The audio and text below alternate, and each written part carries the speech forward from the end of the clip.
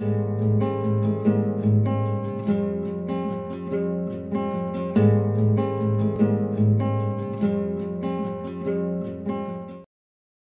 is a great pleasure to meet you all today. I am Admiral Kawano, Chief of Staff, Joint Staff, Japan Self-Defense Forces.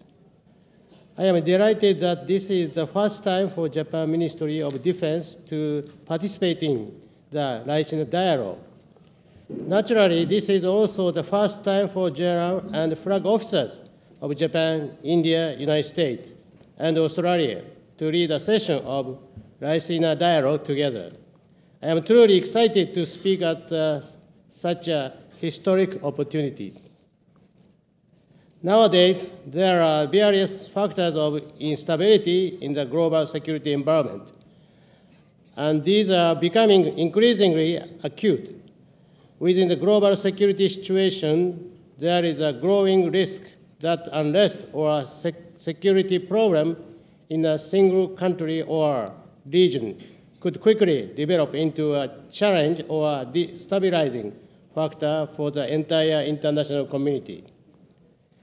Looking now at the theme of this panel, maritime security, the rule of law based on the international laws, including the UN Convention on the Law of the Sea, plays an important role in maintaining maritime order. However, recent years have seen increasing moves and attempts to unilaterally change the status quo based on unique claims. In addition, issues such as piracy, illegal fishing, and drug transactions are increasingly threatening the status, a stable use of the global commons. The inflow of international terrorist groups can also become destabilizing factors for the region. These challenges are especially obvious in the Indo-Pacific region, and there is a concern that the sovereignty and the national interest of the countries involved could further complicate and escalate the situation. Japan now possesses the free and open Indo-Pacific strategy. This strategy is based on the understanding that the key for stability and prosperity of the international community is a dynamism that is created by combining the Pacific and the Indian Ocean, the two free and open oceans, and that the free and open rules-based maritime order is a cornerstone of the peace, stability, and prosperity of the international community. This region, spanning between the Indian and the Pacific Oceans, will likely become the center of global prosperity. Therefore, promoting peace and stability of this region is in the best interest of the international community as a whole. We need to promote common values to ensure a stable and prosperous Indo-Pacific so that this region can continue to thrive. These common values include free and open economies, the rule of law, freedom of navigation, making open, transparent, and non-exclusive use of infrastructure.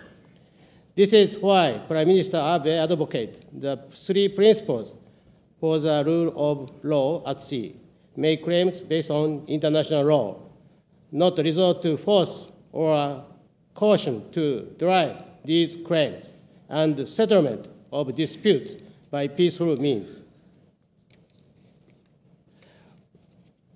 With this in mind, I would now like to touch upon some of the initiatives undertaken by the Japan Self-Defense Forces to realize a stable and prosperous Indo-Pacific as well as open and stable seas. The first point is joint training and exercises. The Japan Self-Defense Forces takes various training and exercise opportunity to strengthen cooperative relationship and build confidence with other countries. One excellent example, still fresh in everyone's memory, is the India, US maritime exercise, Malabar, held here in India last July. In addition to this, we participate in the US-led Pacific Partnership and the Proliferation Security Initiative maritime interdiction exercises with Australia and the United States, as well as exercises under the framework of ADMM Plus Experts Working Group, in which all of our 4 countries participate. Through these, we promote confidence building and mutual trust among different militaries and contribute to the peace and stability of the region. The second point is counter-piracy. For coastal nations, it is crucially important to strengthen the basic rules based on order, including the freedom of navigation, and to ensure safety of maritime traffic.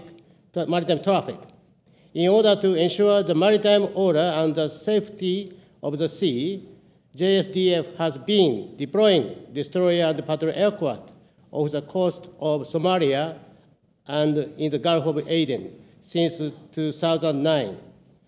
Since 2013, we have also been a part of the Combined Task Force 151 to respond to the issue of piracy and has engaged in counter-piracy activities with participating countries in a coordinated manner. As you may know, the number of piracy occurrences per year has been maintained low thanks to such international efforts and also to the open and stable seas. The third point is capacity building assistance and defense equipment and technology cooperation. In the Indo-Pacific region today, national sovereignty and the rule of law continue to be challenged by the range of criminal activities, including those by non-state actors such as terrorist groups, along with piracy and illegal fishing. While many countries are tackling these issues, one area that has come into focus as an effective way to maintain maritime order is the enhancement of maritime domain awareness. And the Japan Ministry of Defense, Self-Defense Forces engaged in activities to support the region with MDA enhancement. The transfer of Japan Maritime Self-Defense Forces, TC-90s, to the Philippines is a successful example. This program includes not only the transfer of aircraft itself, but also the cooperation in pilot training and maintenance support to the Philippines. The government of Japan as a whole also assists with capacity enhancement in this field, including by providing patrol vessels to Asian countries. We believe that such an effort will help coastal nations to develop capabilities, which in turn will bring greater stability to the region. These are just some of what JSDF is doing for peace and stability of the Indo-Pacific region. We are confident that such effort will go a long way to contributing to the peace and stability of the region. As the international community faces a time of significant change, the Pacific and the Indian Ocean are fusing dynamically as free, open, and prosperous seas. We have a lot at stake in the peace and stability of this region. To enable the international community to benefit from the fruit of prosperity as a whole, cooperation between Japan, India, Australia, and the United States is very important for the global community. Please let me close my remarks today by expressing my resolve to work actively on various security challenges in concert with the international community and to further strengthen our relationship.